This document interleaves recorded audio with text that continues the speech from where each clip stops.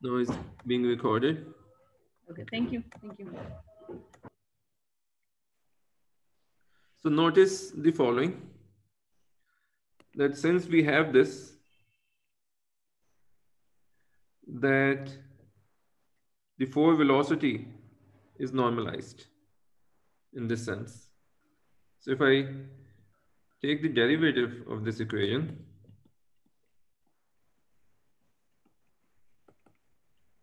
this is 0, and g mu nu, I'm working today, unless I say otherwise, I'm working in inertial coordinates.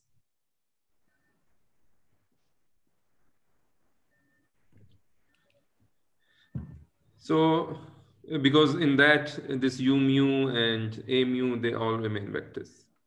So in inertial coordinates, g mu nu components are constants. So they just come out and you get this. Can everyone please mute their mics? Unless you have to say something. So again, now it's a standard trick. Because g is symmetric, I can replace mu by nu in the second equation. So let me just do it once for fun.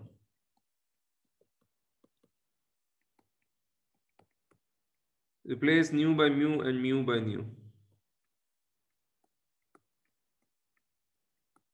Since it's a summed index, it doesn't change anything. But now I use the symmetry of g mu nu in the second equation.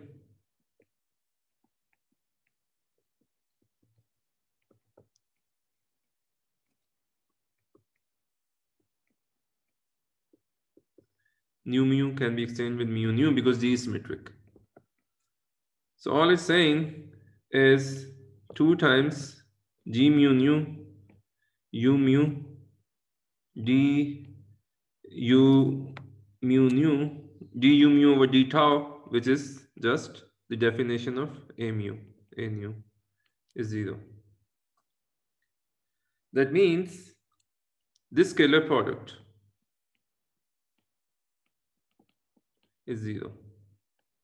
So in other words, you can say that the acceleration vector, the way we have defined for vector, is automatically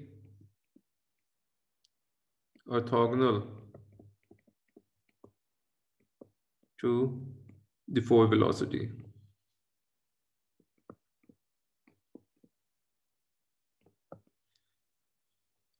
So forward acceleration is orthogonal to forward velocity.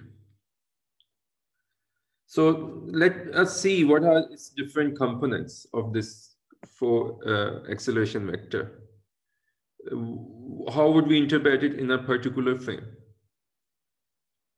So first of all, because of this equation, if I go to in an MCRF, so what's an MCRF? Just a reminder again, you have some one line. किसी भी point पे अगर आप tangent vector इसका देखें तो there is some tangent vector, and since it's a time-like one line,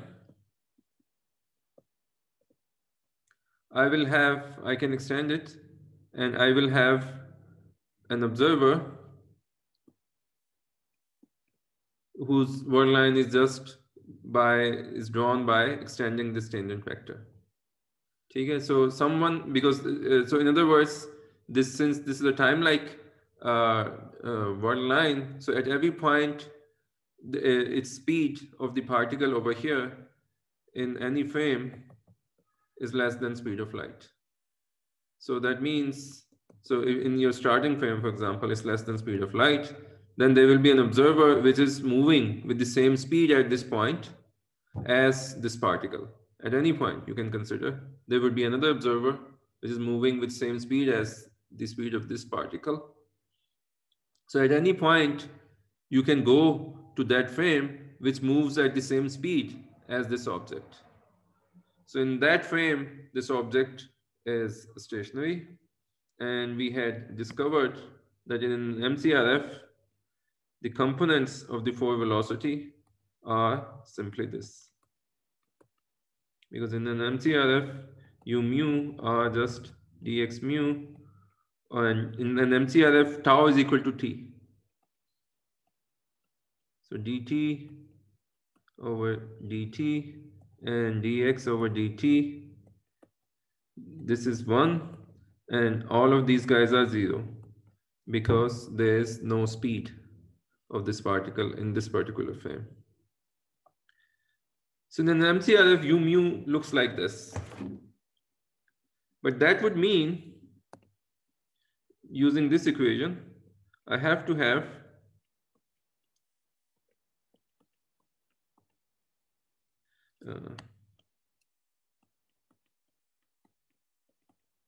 is 0. Now u vector in the MCRF has all components 0. So this thing is automatically 0. And u naught is 1. So I have to put a naught to 0 to get a 0 on the right hand side. So this means in an MCRF,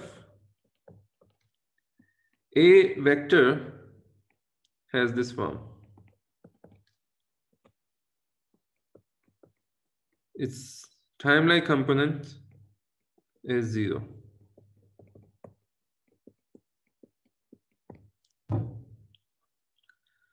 Now, what would be then, this is in MCRF. If we go back to our original frame, so we have some original frame, let's call it our frame, and this particle is moving in, we are drawing its world line in this frame.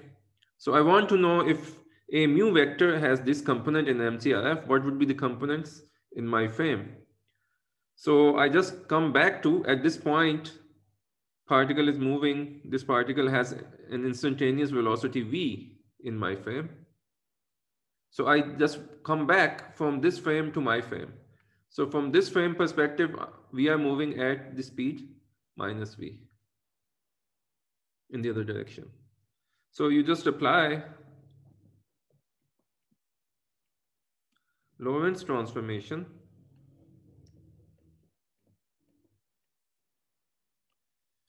with speed, with velocity minus v to come back to the original frame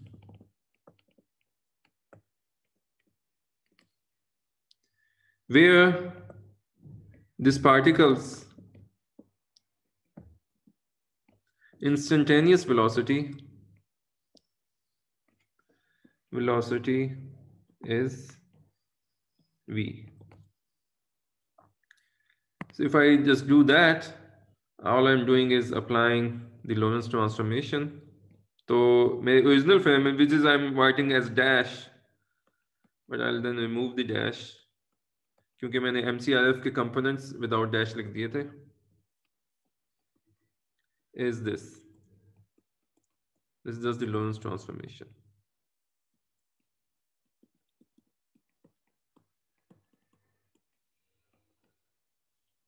V times A naught plus A.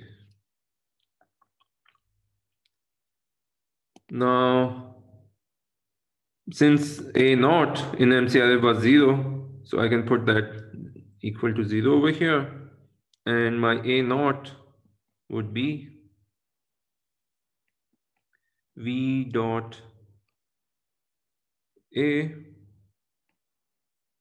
over 1 minus V square, and A dash would be A over 1 minus V square. Now let's look at what is this A. A is just the components, these components, du mu over d tau, इसके 3 components. which is just dx over d tau square. कि आपके पास ये दिया हुआ और इसमें जो special components है उसका मैं double derivative with respect to tau ले रहा हूं. But in MCRF, tau is equal to t. So this means A is just dt square, which is just acceleration, ordinary acceleration in MCRF.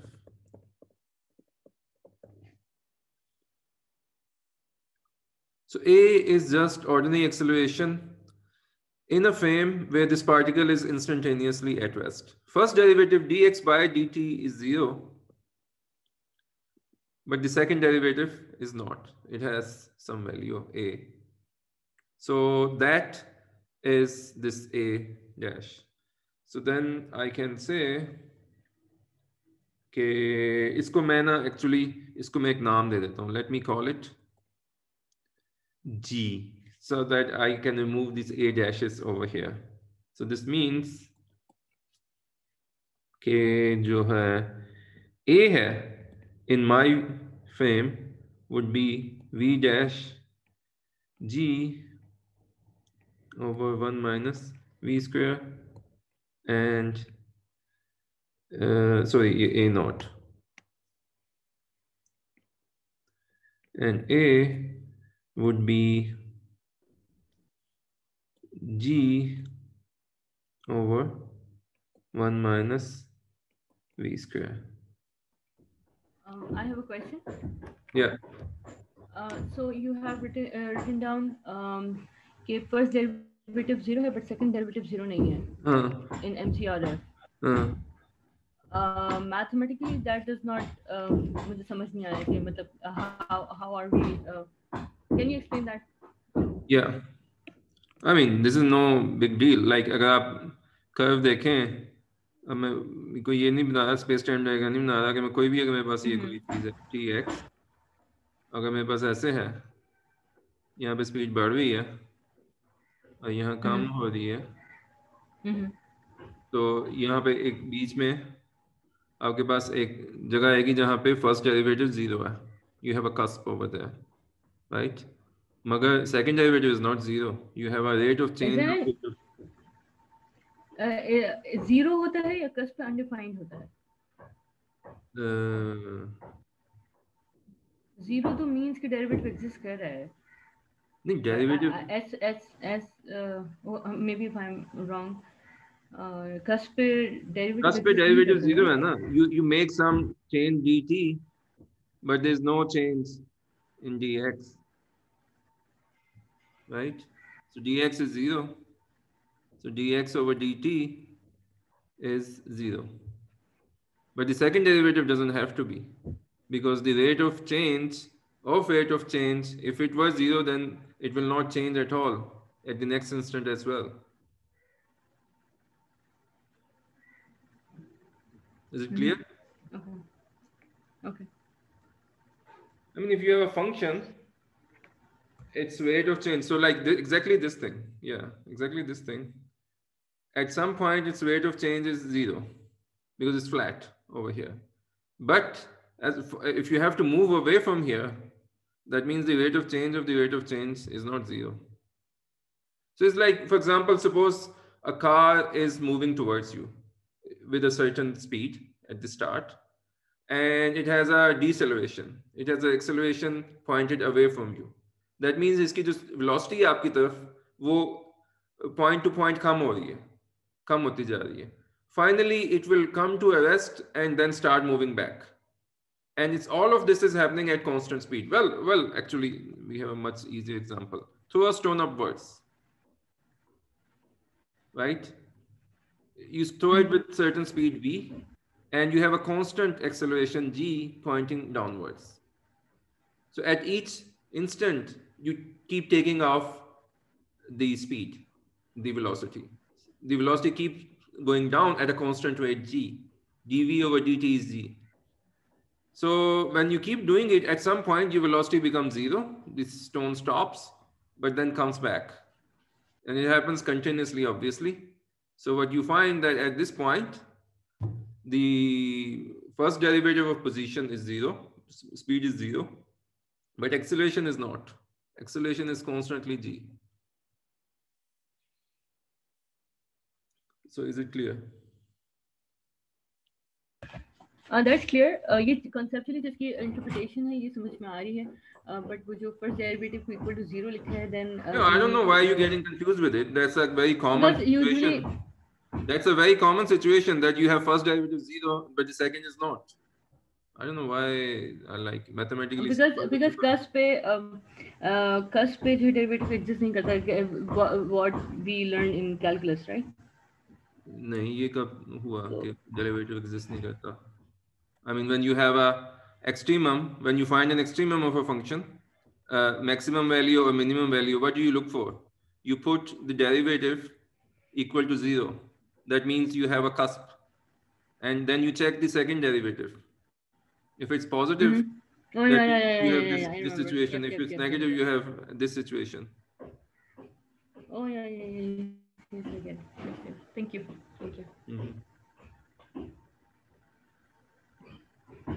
Okay, now can you mute your mic, please?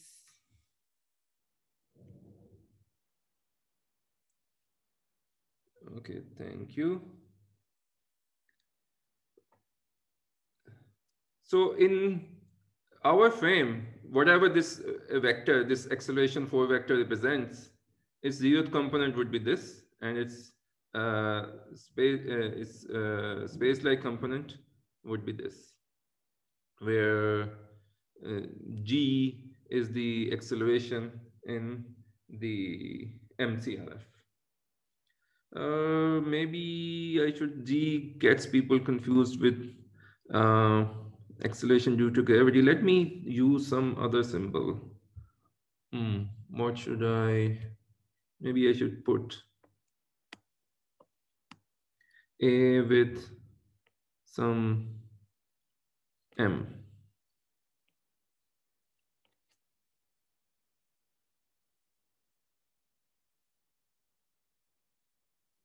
Okay. So that means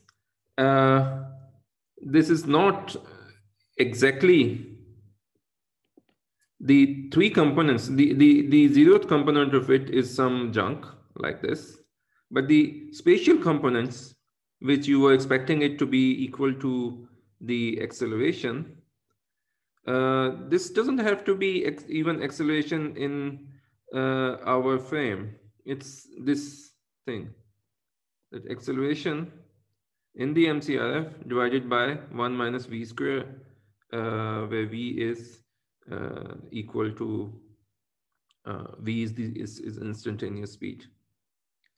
Now, in our frame, in the MCRF, it was just this.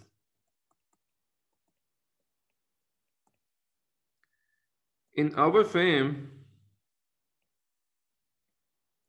this would be the same thing if our t's matched, but our t's do not match.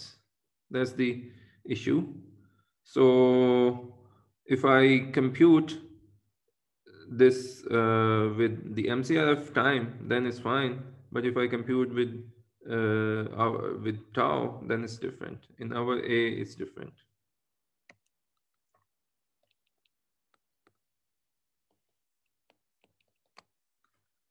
Now, what I can do,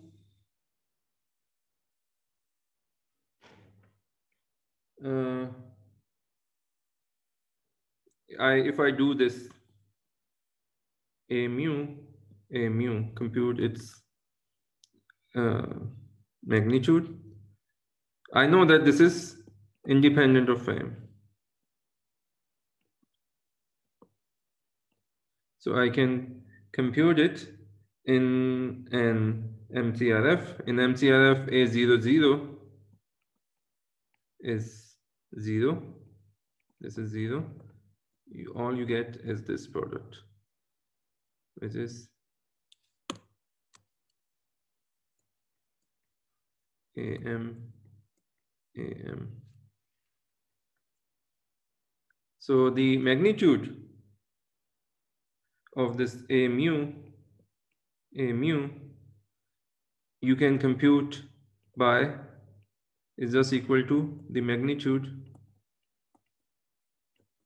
of, अगर मैं इसको acceleration कह दूं, this is just acceleration का mod square in MCRF.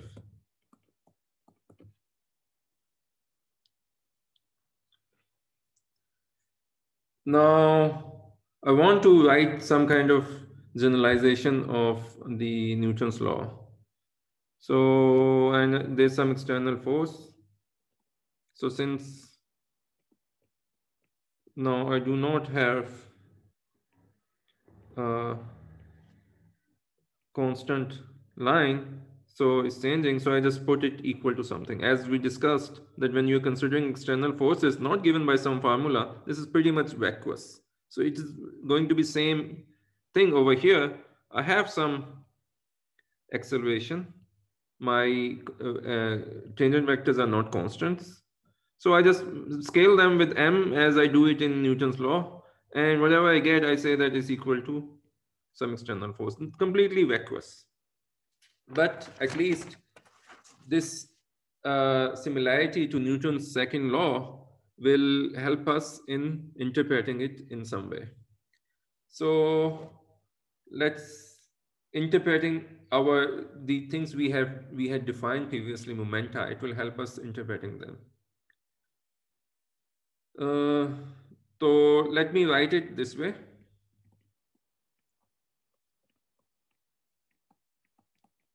D tau, and we had called u mu as we have defined this when we scale the for velocity with m, some constant which we were calling the rest mass. Then this thing was called the force momentum.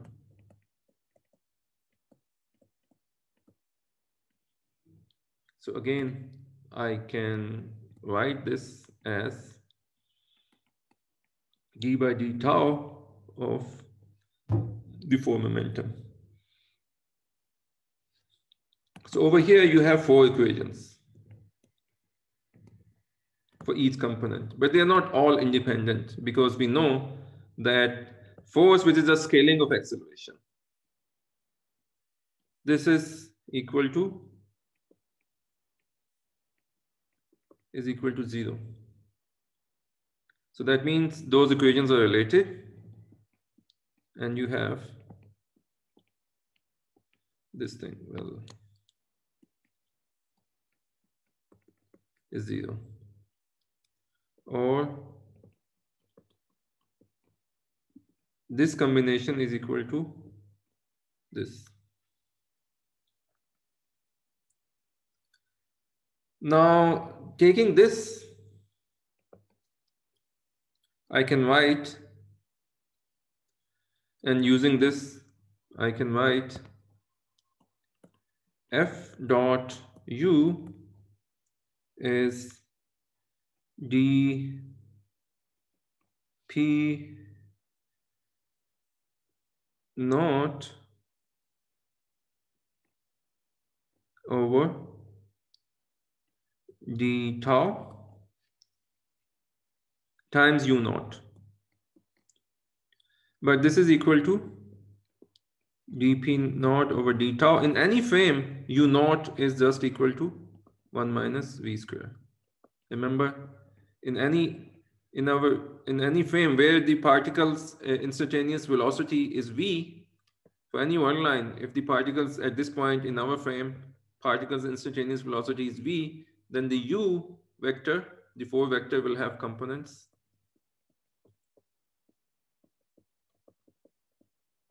v square. So you have this, and so I can replace these components here as well. F dot v over 1 minus v square is dp naught over d tau. So these two cancel, and I get f dot v is equal to dp naught. Now let me, instead of because I'm now want to interpret it what I will see, how I will interpret these equations. So instead of proper time, I put the time in my frame, which will be related like this to the proper time of this particle if the instantaneous velocity of it is v. So then I can write it in the following way. So f was dp over dt d tau, which I replace by again v square.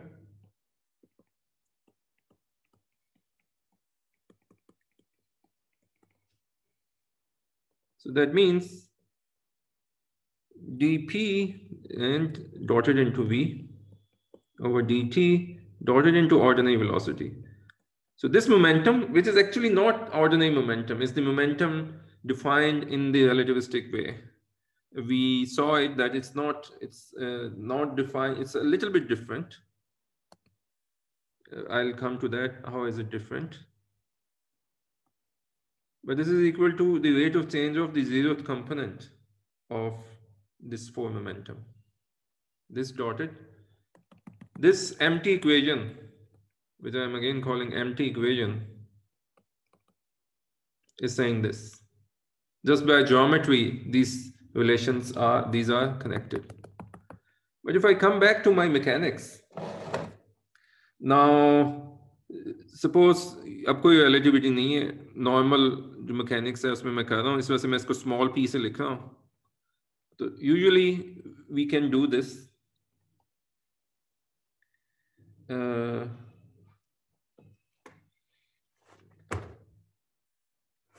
Well, before I do the ordinary mechanics, let me give it a particular form. Let me call this P naught, as we had done, P naught as E, and this P is the 3 momentum.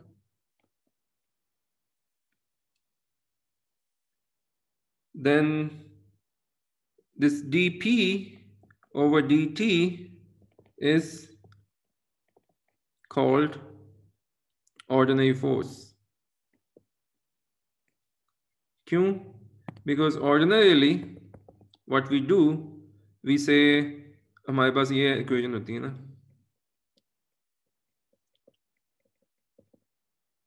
dt square is force, and if I call m times v, which is m times dx over dt, as the momentum, then this equation is saying the rate of change of momentum is equal to force. Again, just one should think of it as just definitions. This is the definition of the force. Rate of change of momentum is the force. Because I did nothing. I just took the rate of change of momentum and gave it a name, force. But we know that if I give it this name, and I have like this,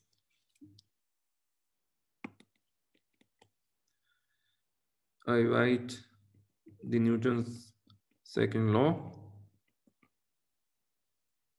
and now I'm doing ordinary mechanics, just dot it with the V.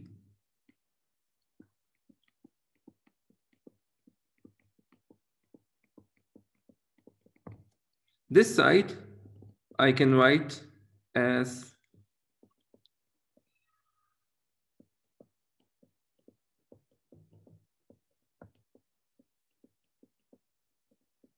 right, because when I take the derivative, it will hit it twice, it will make it the double derivative, and the next time it will make the other one double derivative. But since they are same, So I'll just get it twice. So I have taken care of that by putting a half over here. So that means F dot V is equal to the rate of change of, we called it kinetic energy. But we are assuming that this particle is not feeling any force except for this external force. There's no potential over here. If there's no potential, kinetic energy is all the energy. So this equation says that the force dotted into V is equal to rate of change of energy, or d by dt of energy. But force, I gave it a name. I called it, this was just a name for this.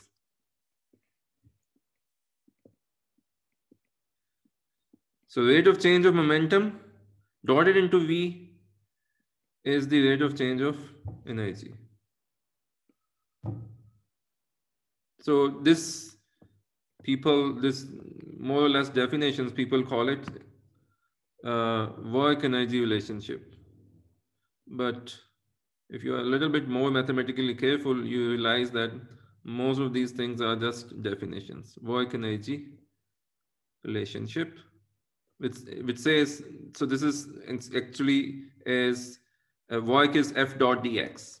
So it says that the rate of change of, no, not rate of change, rate of doing work is equal to the changes in energy. Whatever work you do, that is converted into energy, and the rate of change of doing work is the rate of change of energy. But you don't need to go into that terminology. This is just I derived by my definitions. So this is exactly what I'm getting. If I want to make a math, this is what I get. I can give an interpretation to my terms which I defined in relativity. So I had this.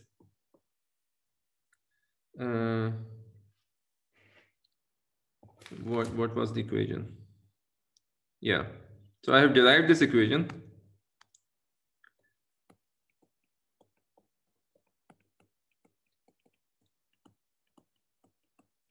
Which looks exactly like that. So rate of change of momentum, I call this as ordinary force. And this is equal to, dotted with V, ordinary velocity. This is now the ordinary velocity of this object, is equal to the change in energy, the rate of change of energy. So that means I have every right to call this as energy and every right to call this as momentum. Then the interpretation of someone who hasn't heard of relativity, they haven't heard of relativity, they just observe an object, they will interpret that something like Newton's mechanics is going on, or at least they will try to give these definitions to get Newton's law. They will be tempted to give these definitions to these quantities which we have already defined, to interpret it as something like a Newton's law, because Newton's law is also just definitions. So definitions of ordinary Newton's law which we had agreed upon will match with the definitions of these vectors which we have given with this interpretation that P is momentum. But remember, this is not ordinary momentum. This is d tau. So this is m over 1 minus v square dx over dt.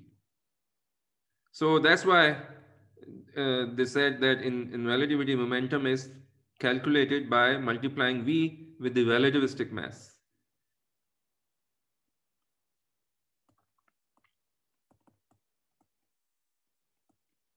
And similarly, wait. And similarly, energy is just dx naught over d tau, which is just dt over dt 1 minus v square. So it's just 1 over 1 minus v square times m, sorry. So energy is just relativistic mass. So take the all the energy you have, that would be the relativistic mass. Multiply that with the V, that gives you the momentum, relativistic momentum, and then ordinary Newton's theory holds for these external forces. So in short, if you want to insist that the energy and momentum, they remain constant, these are these energy and momentum. But we saw that geometrically they do remain constant if there's nothing external force present there. And just that when they are present, how should I interpret them? I should still insist that this combination is the momentum and this combination is the energy. So what's the question? Sir, I just wanted to ask what do you mean by an empty equation? आपने green में लिखा हुआ है empty equation ऊपर थोड़ा I think green में left पे ऊपर yeah हाँ तो ये रहा sir yeah empty equation. It's empty equation because all I'm saying is कि जो भी derivative है my word line is not constant, it's changing. So जो भी इसका change हो रहा है उसको मैंने एक नाम ही दिया. I've just given it a name f mu. Same is true in classical mechanics. Second law is empty unless you have a force field. Now let us look at the following situation.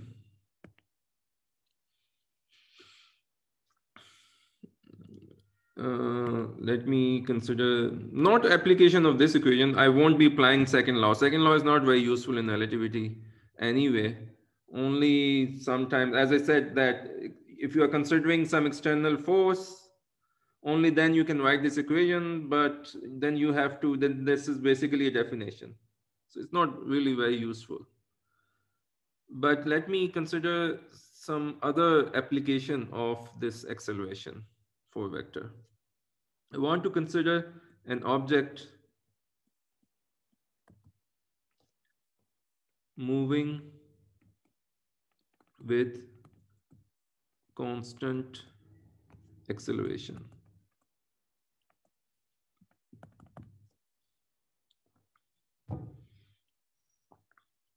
So what would be my question is, what would be the word line of such an object? First of all, what do I mean by constant acceleration? I can take the object to have constant acceleration in one frame. So अगर वो हमारे frame में, for example, one frame, say it's our frame, a particle is gaining 10 kilometers per second every second. After a finite time, it will cross speed of light. But we saw before that this seems to be not happening because अगर मैं किसी भी MCRF में जाऊं, ये particle move कर रहा है, मैं MCRF में जाऊं और यहाँ पे मैं कहूँ it gains some speed, तो अगले instant में इसकी speed ज़्यादा हो गई और अगले इंस्टेंट में मजीद ज़्यादा हो गई. So we saw that if you keep increasing the speeds, the velocity addition law was such that you never cross the speed of light. So this kind of constant acceleration, defining this would be inconsistent. This won't help us. So we can't do that. Rather, how should we define the constant acceleration? Take it to be an object that is uniformly accelerated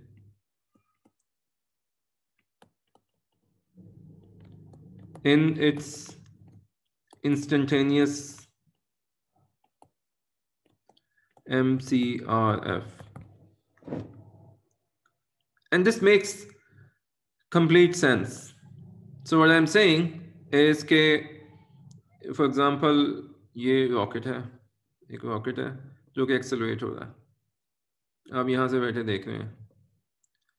I'm saying that you cannot assume that this keeps accelerating at constant velocity, but because in that case it will very soon cross the speed of light. But suppose this, you go to MCRF, this rocket is moving at constant speed. I go to an MCRF. So this guy at this moment is moving at the same speed as this rocket. So for this guy, this rocket is accelerating at some acceleration g. It goes further. And let's suppose there's a guy inside as well. So it says gain speed. Now this guy is MCRF. This guy is an inertial observer. This guy is an inertial observer. This frame is not an MCRF of this rocket anymore at this instant. So now there's another observer with whom the speed of the rocket matches. So in this observer's frame, the rocket is moving at constant acceleration. And same one, g. यहाँ पे भी एक acceleration थी. No, I shouldn't say constant. At acceleration g. So every time I check in an MCRF, its acceleration is g. And this is a very well-defined concept because acceleration is actually absolute. Acceleration you can feel. Speed you cannot feel. अगर मैं इस rocket में हूँ, ये constant speed से जा रहा है. इस rocket में हूँ, ये किसी और constant speed से जा रहा है. Sitting here, it makes no sense कि which one has more speed or which one has less speed. If I go to the MCRF of this rocket is stationary. You go to MCRF on any rocket, it's always stationary in its MCRF because speed has, and you cannot tell which frame is better because you cannot feel the speed. But that's not true for acceleration. Acceleration you can feel. So if you are standing here, this rocket is moving, accelerating above, you will feel that you are being pushed downwards. You will feel a force pushing down. Just like जो हमने bus discuss की थी. You're standing here, the bus accelerates, you are pushed back. You feel a push. You please अपना mic बंद कर दें. So you feel a push back. So when you are standing here, the accelerated frames are not like the inertial frames. You can feel the push. It's exactly the acceleration you will feel in your knees. And you can tell how much is the acceleration. You can put a scale here and it will tell you how much you press the scale. आपका जो भी इस पे weight आ रहा है, divided by your mass, that's exactly your acceleration. So acceleration is absolute. This guy can define. So if this guy in the rocket all the time feels a constant acceleration, that would be the acceleration. That would be the thing which we will be calling an object moving with constant acceleration. We can look at it from another perspective. Okay, when I have small speeds, then this law, Newton's law, holds in very ordinary sense. Instead of using these momenta, relativistic momenta, only ordinary momenta, if I put them here, Newton's law holds because every speed is small. But when will I have small speeds? When I am in MCRF, I'm in a frame which moves with same speed as this rocket. So in an MCRF, F is equal to mg holds. So that means कि अगर मुझे एक g constant यहाँ रखनी है, मुझे एक force provide करनी पड़ेगी. So I will have to burn a certain amount of fuel, push at a certain rate to get this g. After a while, I have sped up. मगर मुझे कितना यहाँ पे fuel करना पड़ेगा? If I want to find out कि अब मुझे कितना fuel करना पड़ेगा constant acceleration के लिए, very easy. Go to the MCRF and then F is equal to mg still holds. And you want to keep g, again, same value. So you will have to burn exactly the same amount of fuel. So that means if I define this constant acceleration in this way, that the rocket is doing some motion, and every time you go to MCRF, you are applying same force to give it a certain acceleration. So that acceleration, which remains constant in an MCRF, would be a very like a useful concept, because it tells me कि अगर मेरे पास एक rocket है जिसको मैं constant push कर रहा हूँ, it will produce this kind of acceleration. और अगर एक बंदा यहाँ अंदर मौजूद है, they will feel exactly the same amount of push downward throughout the journey, because this guy is in MCRF. इसकी स्पीड अगर एक यहाँ पे एक फ्रेम मूव कर रहा है इस रॉकेट के साथ इंस्टेंटेनियसली, उसके रिस्पेक्ट से इसकी स्पीड 0 है. सो ये बंदा जो फ्रेम इंस्टेंटेनियसली सेटअप कर रहा है वो is same as the MCRF, और इन MCRF और ये इस बंदे को एक खास जी फील हो रही है. That's frame independent, he is just feeling it in his knees. और after some time if it keeps feeling the same, in the next instant he will measure it with respect to the new MCRF. So this is something which I will call as a rocket moving with, or any object moving with constant acceleration, that if the acceleration remains constant in an MCRF. Any question?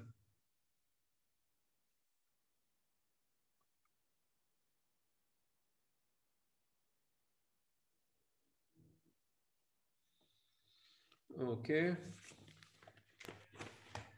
Sir, can we take a break? Last break. Okay.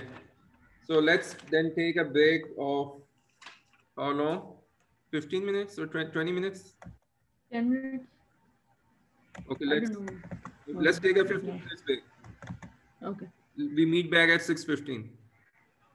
Okay, thank you.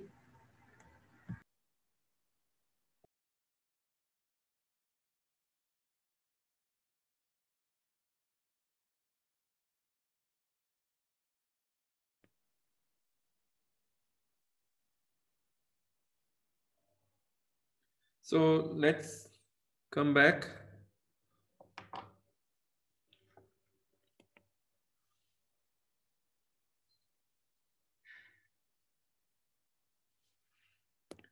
तो कोई question है इस concept के बारे में?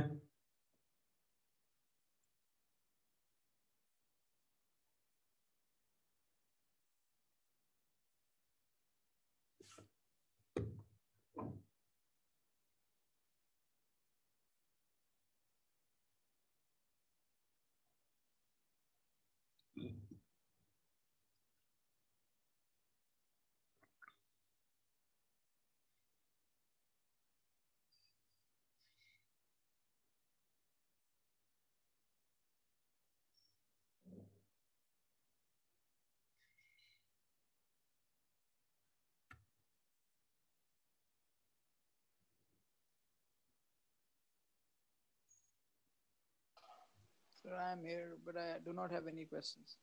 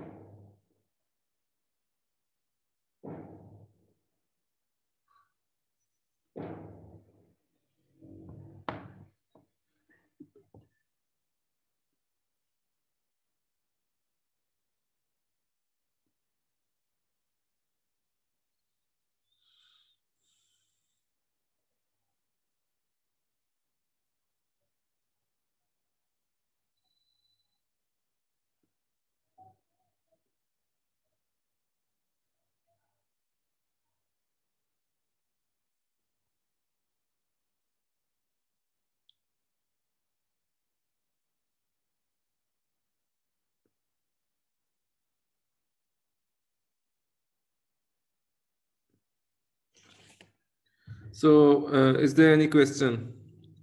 ये जो constant acceleration का जो concept है.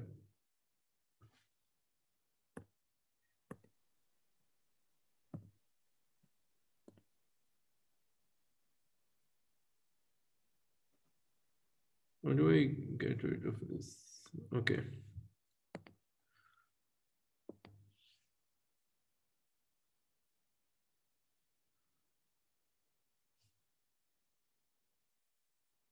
So are people here? Yes, sir. कोई question इसके बारे में constant acceleration?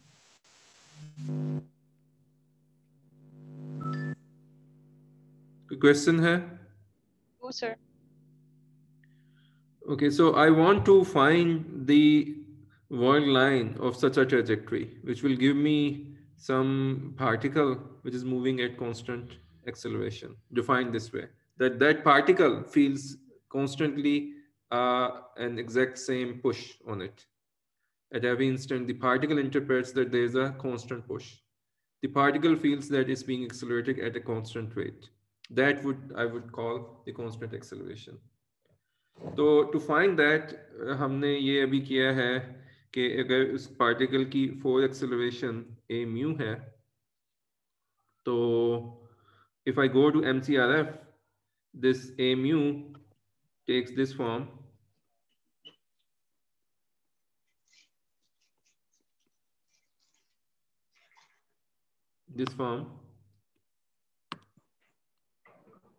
so that the third component is just, ये प्लीज अपना माइक बंद कर दें, is just the acceleration, ordinary acceleration, and this is true in MCRF. So let's suppose कि ये ordinary acceleration है, इसकी value है g, and I'm only considering one dimension. So I'm going to draw x and t. So something which moves towards us or move away from us at constant acceleration. So we just saw कि इसका अगर मैं ये compute करूं, it is equal to g square, where g is acceleration in MCRF. But since this is a scalar product, so it does not depend on the frame, at least not on the initial frames. I can go from one initial frame to another. A mu is a well-defined vector, and this does not change. तो इसका मतलब है कि मैं अपने frame में भी अगर मैं लिखूं, if I write this vector, so I have a trajectory, some trajectory, and at each point I'm computing a mu. अगर मैं इसको अपने फ्रेम में भी compute करूं, I will know that I must get this equal to g square. This defines an object moving with constant acceleration g. ये value है इसकी acceleration की, and it's defined through this equation. Because when I go to MCRF, I find out that this kind of trajectory will have in any MCRF is acceleration equal to g through this equation. तो अब ये कैसी trajectory होगी? So because of this, I have a set of equations. I have, अगर मैं इसको open करूं, minus a0 square plus a1 square. I have only one spatial component is equal to g square. That's this defining equation. But I also know that I must have that a is orthogonal to u. So a0 u0 plus a1 u1 is 0. And I know that u has to be, the forward velocity has to be normalized. That will ensure that I'm taking derivatives with respect to tau. And that's what I need. That's how I have defined it. So I have u naught square plus u1 square is equal to -1. So all over here, these are the definitions that u mu, this will happen if this is true.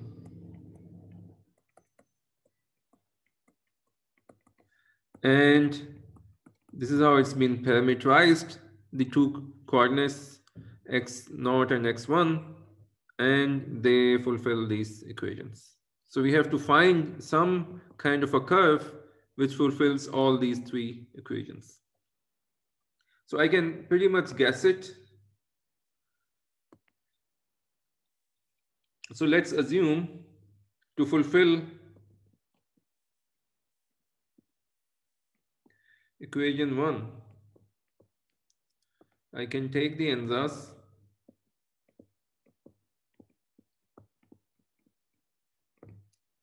I can take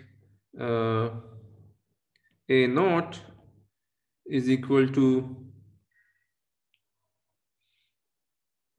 G shine G tau, and A1, because I have to parameterize it using tau, and there's only one parameter. So I have to come up with some functions of tau, which when combined in this way in equation 1, give me G square. So this will do the job, right? Because minus A naught square plus A1 square gives me G square cosine square G tau minus sine square G tau is equal to G square, because this bracket is 1. So I can integrate it because I know that this is equal to du naught over d tau, and A1 is du1 over d tau. So this gives me u naught is equal to cos, A naught was sine, so its integral is cos. And this g cancels with the g coming from the integral. And u1 is integral of cos, which is sine C2.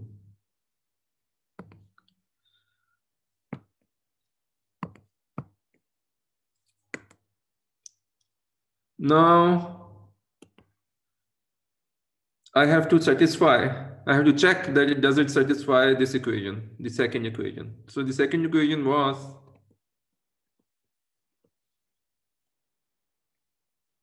A1 U1. So this gives me these constants. I have G sine G tau, cosine G tau minus and plus G cos G tau sine G tau, and then I have these constants minus C1 U naught times A naught, C1 G sine G tau plus C2 G cos G tau. Now these cancel, while these I have to satisfy for any tau. So that's only possible. I have to take C1, C2 equals 0.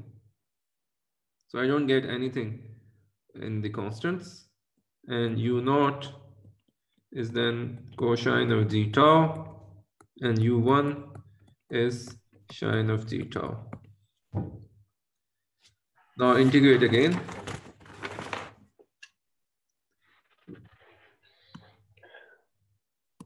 When I integrate again, I get x naught is 1 over g plus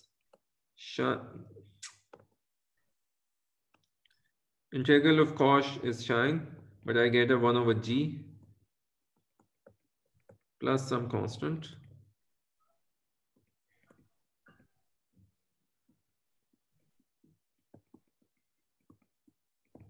Plus some constant. So it's giving me the coordinates of this particle or this object which is being accelerated at any value of tau. Tau is some time on this world clock, or the length of its world line is giving me the value of my time coordinate at every point of tau. And my the time coordinate I assign to it and the space coordinate I assign to it at any tau on its clock.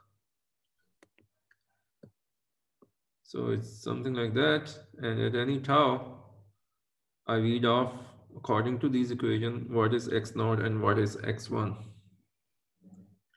Now I have these constants a and b, which are arbitrary at this point, but I can, just to simplify my equations, I can choose some values for these. So for example, if I assume that at tau is equal to 0, first of all, how does it look like? How does u naught look like? At tau is equal to 0, u naught is 1 and u1 is 0. So these are the components of a forward velocity in inertial frame, in a frame where this particle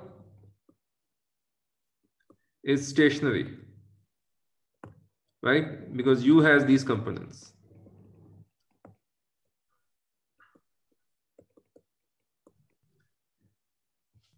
Always. So it will have these components 1, 0, only when its velocity of this object in this frame is 0. So that means at tau is equal to 0, and I'm computing all this, I'm doing all this computation in my frame. So at tau is equal to 0, this object is stationary in my frame. So at tau is equal to 0, this guy, this particle, and I share the same frame. So at tau is equal to 0, it's stationary in my frame. So it's like the situation, because the acceleration is constant, is reaching me from somewhere far away, constantly slowing down. And at tau is equal to 0, the parameterization has been chosen such that at tau is equal to 0, it stops and turns back and starts moving away and gaining speed.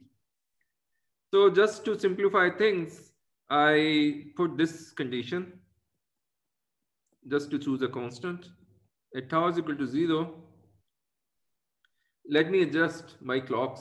Let's adjust our clocks.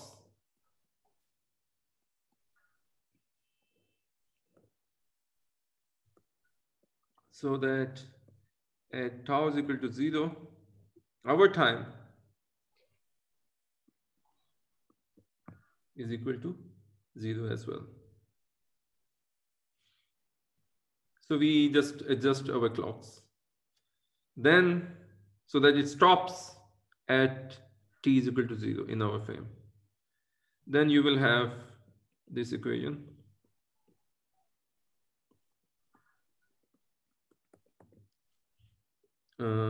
Then a would be 0.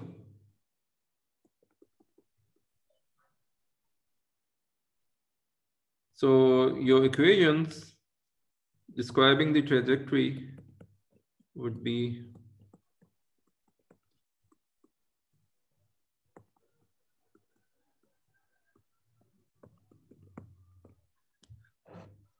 so then it says that at tau is equal to 0, its clock reads 0. My clock also reads 0.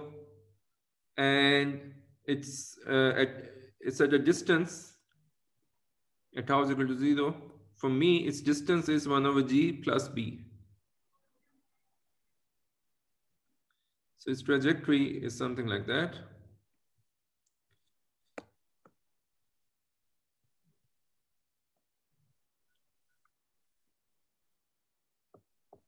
It's moving towards me. At t is equal to 0, it stops. Its tangent vector is parallel to my tangent vector, and then it starts gaining speed. First, it was losing the speed, and tangent vector becomes parallel to my tangent vector, and then it starts gaining speed. And it does it. It stops at a distance 1 over g plus b from me. But let me simplify it a little bit further. And let's say I adjust my origin so that this b is 0, right? I can start, it's just the 0 of my meter stick. I can do it from here. Adjust the origin of my meter stick so that b is equal to 0. In other words, from here, you are just doing x minus b is 1 over g cos g tau, and you're giving it another name, x tilde, but I'm calling it x. So finally, with these little adjustments, which are just shifting of origin, that where do you start your clock and where do you put a 0 on your meter stick, this is quite general. This would be the trajectory of a particle moving at constant acceleration. So what kind of curve is this? Well, we have actually encountered this curve before, because if I make this combination, it gives me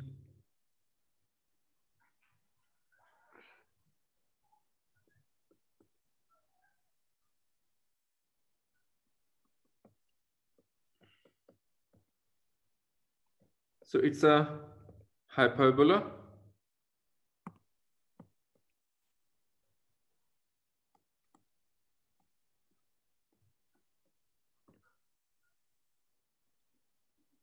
with this, and it looks like this. At t is equal to 0, x is equal to g, x is equal to 1 over g,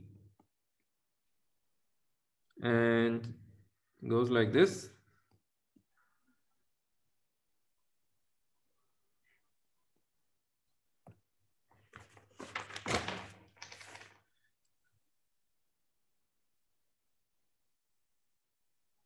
So what is the speed of this object at any instant?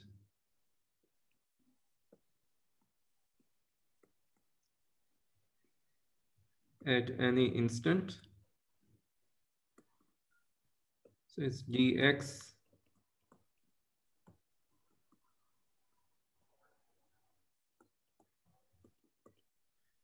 that means the speed is tangent hyperbolic g over t. So that's the slope of the tangent. Well, not really slope of the tangent over here. That's the 1 over, because we are drawing x over here, t over here. Slope of the tangent is 1 over tangent hyperbolic g over t. Oh.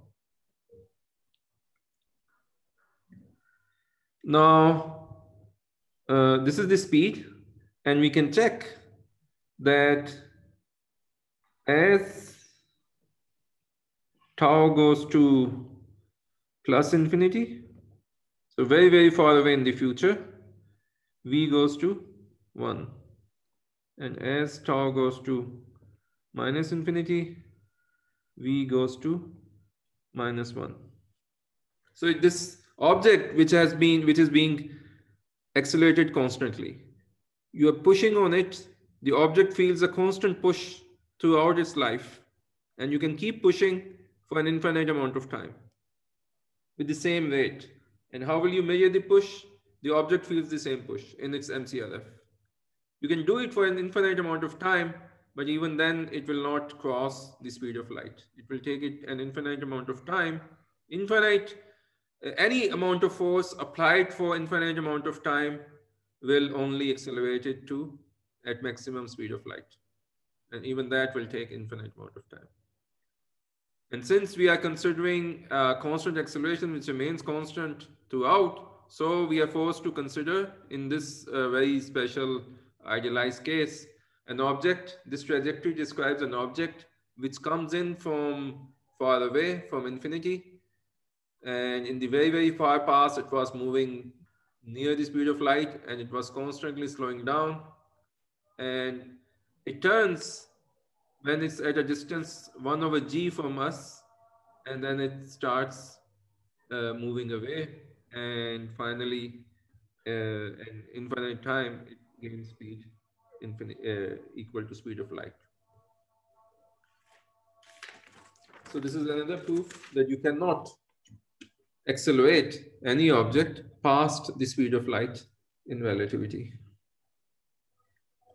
But this leads to some very interesting pieces of physics as well, this space-time diagram.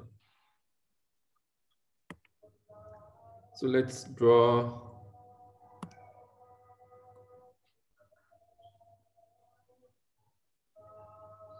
so these are our coordinates, x, t, our space-time diagram, and this object is 1/g.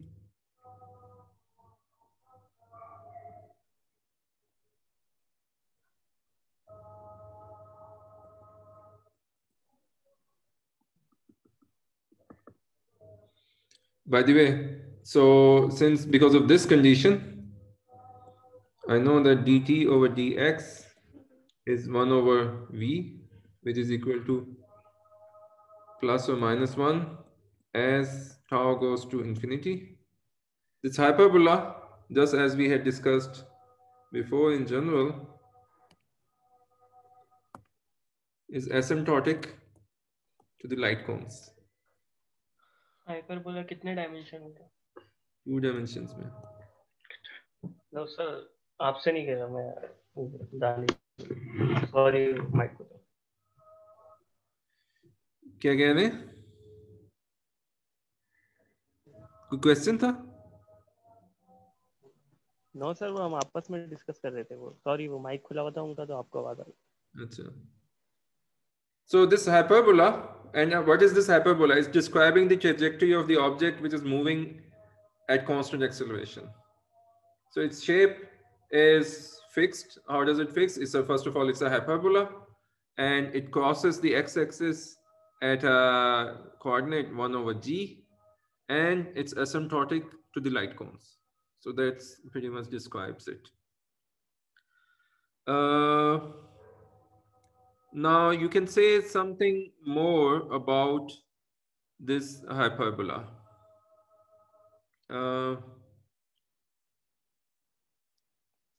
If I consider this hyperbola, this is its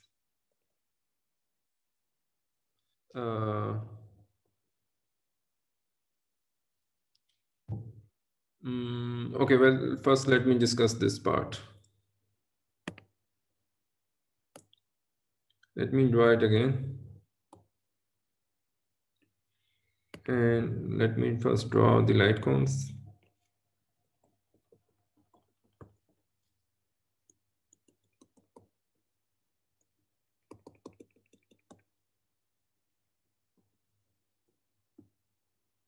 And this trajectory describes this object, or let's say this is an observer.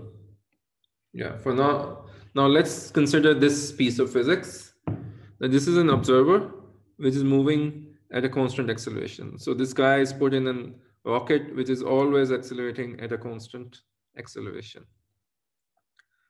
Now, because we know that nothing moves faster than speed of light, we can say something very remarkable about this guy. So this part, this line, is dividing this space-time into two regions. There's this region inside, and this is outside. And this line has a very interesting property. The property is that if something happens here, or here, or here, or here, anything which happens inside this boundary, the signals from it have to remain within the light cone, because nothing moves faster than the light cone, the light. So this signal, since it's parallel to this surface, which is actually a light-like surface, or you could say it's a null surface. It's just a light cone, but it's asymptotic to the trajectory of this observer. So this light is parallel to this null surface, or this light-like surface. So it's never gonna hit this observer. Similarly, this event, or you can consider an event here. So for this observer, for this guy who is always accelerating, anything beyond this boundary is unobservable. As long as they always remain moving, always keep moving at constant acceleration, nothing beyond this can ever affect them. So this thing can be then given a name, is given a name. This kind of surface in space-time is given a name. It's called event horizon. In this case, it's kind of fake because it exists for this observer as long as there's nothing like inherent in space-time. This event horizon has been created because of the special motion of this object. If it were always moving at constant acceleration, then obviously this will be true for this guy, and they won't be able to be affected. They won't be affected or will never hear anything from beyond the surface. Anything which happens here, there could be some strange creatures living here, fire-breathing dragons. They're perfectly fine because they will never hear of them.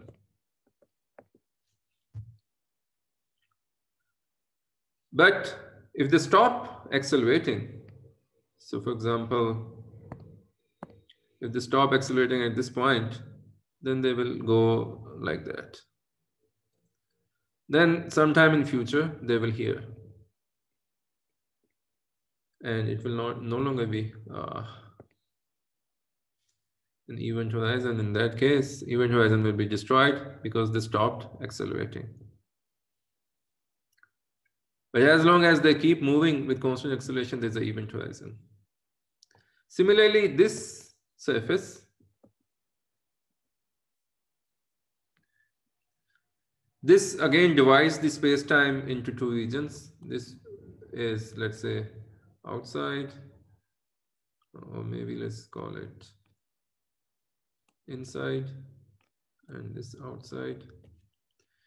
This has this property that if you send any signal, if this guy sends any signal, wants to send signals in the space-time, they can do it in the past. Suppose they want to send some signal here. They can do it at this point. Send light will reach here. Want to signal here, send light at this point will reach here. Want to send here. A light cone from any event will cross the trajectory of this object at some point, so they are connected with that at least at some point in their life. So they can affect everything inside this region. They can send signal to by sending it at some appropriate time. But they can never send any signal beyond this boundary, because whatever they send remains parallel to this surface and never crosses it. So this kind of horizon, well, people give them different name. Sometimes people call it particle horizon. So you cannot affect anything beyond it, beyond this horizon. So you have created these two horizons just by the virtue of moving at a constant acceleration. So any question about it?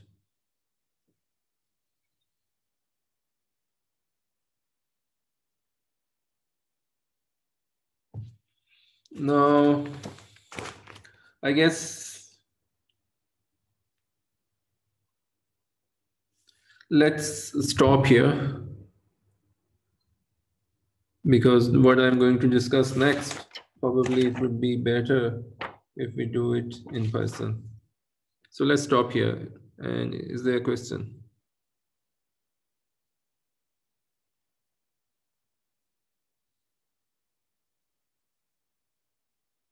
So any question? No, so then इसमें book कौन सी आपने mainly refer की होगी? ये मेरे ख्याल में ये इंस्टीट्यूट्स में तो नहीं है, लेकिन ये थोड़ा सा along this line, at least this accelerated observer has been discussed in a book by Wheeler, that big Book by Wheeler. book. Okay. Black Got Gravity. it, sir. Yep. Thanks. Okay.